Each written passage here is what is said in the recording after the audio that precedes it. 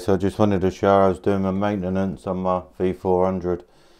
So I've got the grease, the Allen wrench and a belt tensioning gauge and some alcohol wipes. So with the machine off, first thing I'm going to do is get this down out of the way a little bit, because the first thing I'm going to do is put a little bit of grease into these arms. So I'm just going to pull these arms apart carefully. Okay, so I just unattach this one arm. I'm just going to put a little tiny bit of grease in there. Okay, and the same with them all. I'm just going to do them one at a time.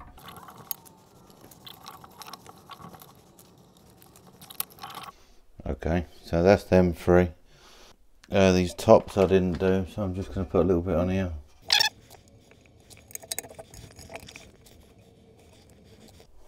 The way I find the easiest is hook it over one end and then like pinch the rowel and pull it. The next thing I'm going to do is grease in these rowels, and I'm going to grease this rowel at the back. You can see down here, hopefully you can see this roller. Yep, so you want to get some grease in either side, up here in this little V slot on all three sides where that rolls. So I'm going to do that now. And as well, without hitting anything else, I'm going to put a little bit on that bearing and a little bit just on the front of this bearing, not on the wheel at all. Just right, yep, just right down there. So I'm just going to fit it between the two belts and just put it at a bit of an angle, not forcing the belt, and just run out a line of it down the back there. Once you put it up, I put a bit more down the bottom where I haven't been able to reach. Alright, so you can see in there, hopefully. I'm going to do the same on the three rowels. Okay, so I just finished greasing the rowels. I'm going to wipe my hands off on a cloth so I don't get this grease what was on my fingers anywhere. Lift this back up. And then the next thing is to check these belts. I just printed one of these. So yeah, you just got to get it in there correctly. You just got to bend it a bit really to get it in there.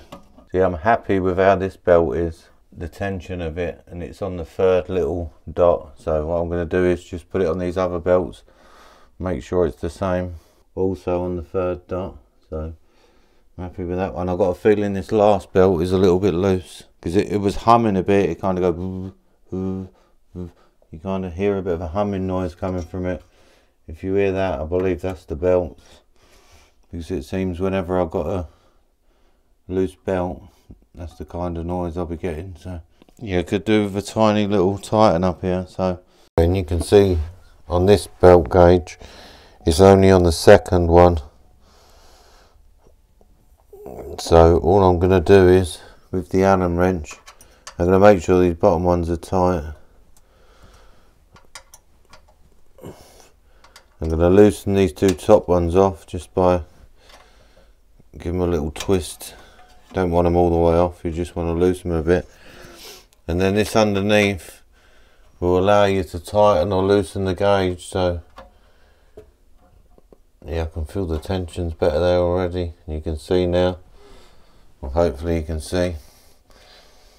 Now it's right up to the number 3, and this belt's got much better tension on it. So now I'm happy with where that is. I'm just going to re-tighten these two back up.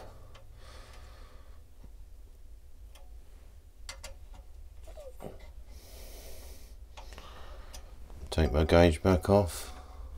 But yeah, if you use a gauge, it's easy to make sure they're all the same then. So if you need to clean up anywhere, like in the extruder or anything, just have a look up there and check, see how bad it is. Mine ain't really too bad. I do give it a wipe off with the lens wipes, and now I'll just use an alcohol wipe just to wipe everything over.